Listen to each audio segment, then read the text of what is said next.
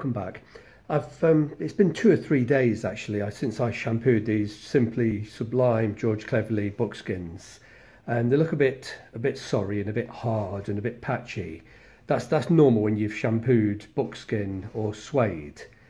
I think the toe caps are all going to be good. I'm not convinced it's all, we can see these dark patches here. It's quite, they were quite dirty. They've never been, I don't think they've ever been cleaned. They've probably been rubbed with a brush or rubbed with a Scotch-Brite, but I don't think they've ever been shampooed in 50 years. So I'm going to sort of brush up the nap, because this is hard. It's dreadful looking. This is not what buckskin's supposed to look like. And I'm going to be using a Scotch-Brite or it's just a pan scrubber. It's a nylon pan scrubber. There's 2 reasons. Firstly, it's a nice sharp texture. It's a good enough and a sharp enough texture. It's an ideal texture for brushing suede and buckskin. What happens? You get specialist suede brushes, and they're like a toothbrush, but with brass bristles, and they're very, very sharp and scratchy. And they sort of scratch and they pull.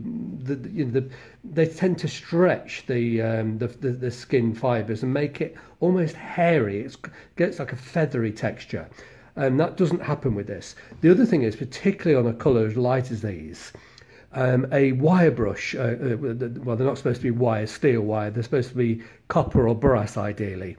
But copper and brass, it oxidizes, and it gets like a black surface. And when you scrub it, the black sort of oxidation ends up on the pale skin. Anyway, let's see if this has been enough. I'm just going to turn the LED light up a touch. It's 50-50. It either is enough or it isn't. I suspect probably not, but nothing to worry about. I might, worst case scenario, I'll have to do it again. So if these are, it's looking a little bit patchy. Yeah, don't know. I'll just do it very carefully. I'll do the whole shoe, and it takes maybe 10 or 15 minutes. But these old pan scrubbers, well, it's brand new actually. I say old. Yeah, I buy them in packets from, the supermarket. They're about 40p for a packet of 10 or something, and they're perfectly fine for suede and buckskin.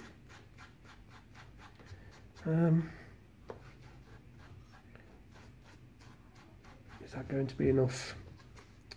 The toe's perfectly lovely. That's absolutely perfect.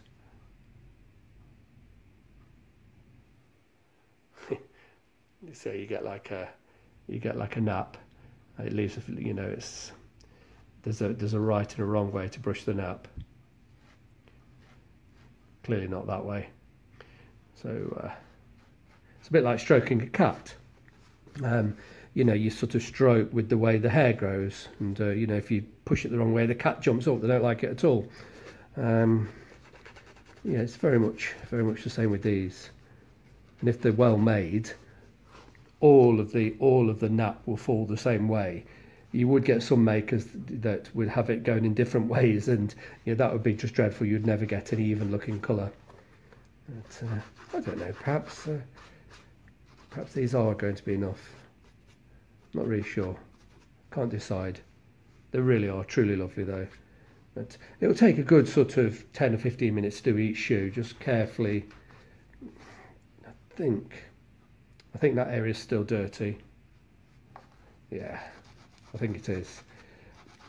I think the foam, it's lifted the surface, the dirt that was deep down, it's lifted it to the surface, but it hasn't brought it away entirely.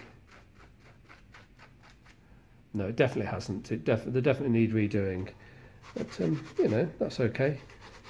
Just I'm not going to shampoo them straight away. Actually, again, I've already done that once.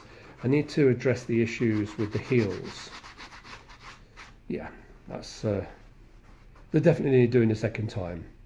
They're just not quite. The toe cap is perfect, absolutely perfect. But it's just a bit dark and looks a bit.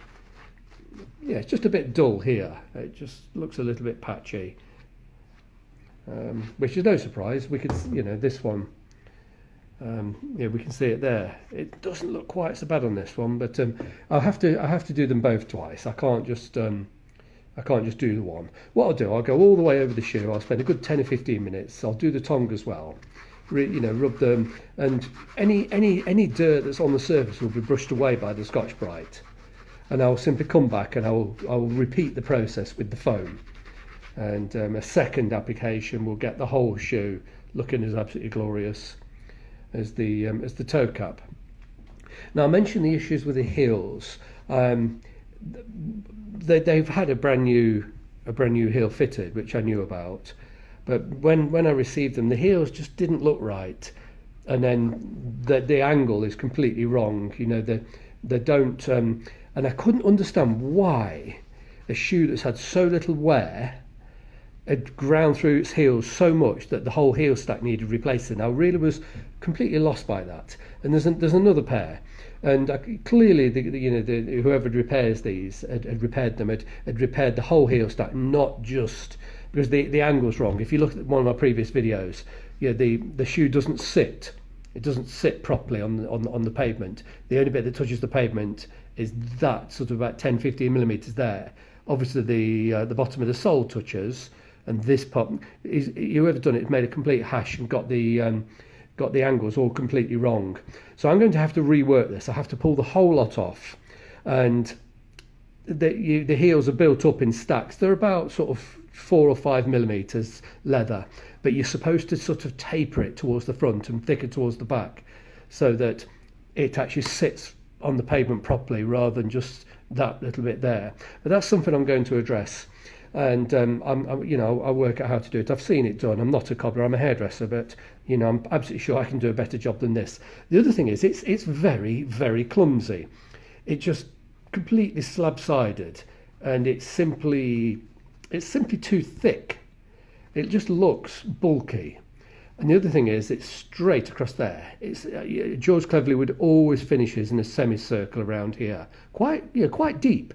I would imagine that bit there would finish probably about the tip of the gold, quite a deep sort of semicircle. And obviously the heel would start at exactly the same sort of width as the very edge of the welting, but he generally sort of tapers them in. This is just a clumsy slab-sided. It looks quite ghastly.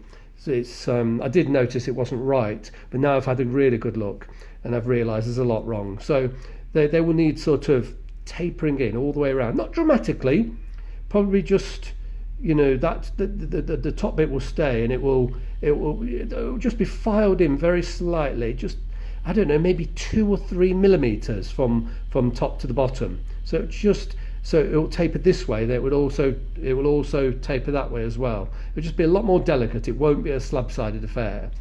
And I think the other one's just exactly the same. These are truly, truly gorgeous. But this hash of a heel, it's a bloody great clumsy thing. It's definitely supposed to have a. I've got several George Cleverleys Bespoke, and some of them have barely been worn, and they're absolutely perfect. So I'll simply copy. I'll take the dimensions and the measurements and the profiles, and I'll count exactly how many nails, exactly where he puts the nails, where, how close to the edges in millimeters, etc. I'll get it completely right. I won't just bash them in willy-nilly. And that sort of clumsy mess, it's definitely supposed to have a semicircle cut out. But it is what it is. They're glorious, glorious shoes. They're definitely worth sort of the little bit of extra effort that's going to be. But it will be a big effort for me, because as I say to you, I'm not a shoemaker, and I'm going to have to sort of do a few practice runs on something else, buy all the materials. I don't have all the heel stack leather, and I could send it somewhere else, and I'm sure somebody might be able to do a decent job. But the person that sold these shoes trusted somebody to do a decent job, and I guess paid a huge sum of money for this, quite frankly, a garbage job. It's all gunged up with, what's he stuck on the side of it? Some sort of ghastly wax. But anyway, they're perfectly 100% savable. That will all just get peeled off, thrown away, and started again from scratch. And they will be perfect. They're just glorious, glorious shoes. I'm so thrilled to have them in my collection. And I do look forward to wearing them. But due to the issue with the heel, it's going to be something longer before I'm able to get them on my feet. than you might think. I'm not prepared to tolerate that heel and just wear them as they are. It will prematurely wear that heel down, but what it will also do, it will put unnecessary stress on the welt, because when you stand, that makes good contact and this bit makes good contact, and when you walk, the heel will press down and it will bend the welts, it will sort of bend the shoe forwards. It'll put unnecessary stress in this particular piece here. I'm just not prepared to do it. I'm not prepared to wear them when they're not right. I'll just simply wait until everything's perfect. But the next job I'm going to do is I'll clean them again. As we can see, there's no point in continuing to rub, because if I just keep rubbing, the fibres will get long. I don't want them to get long. I'll just shampoo that out rather than rub it out. But they're just truly stunning. I'm really thrilled with them.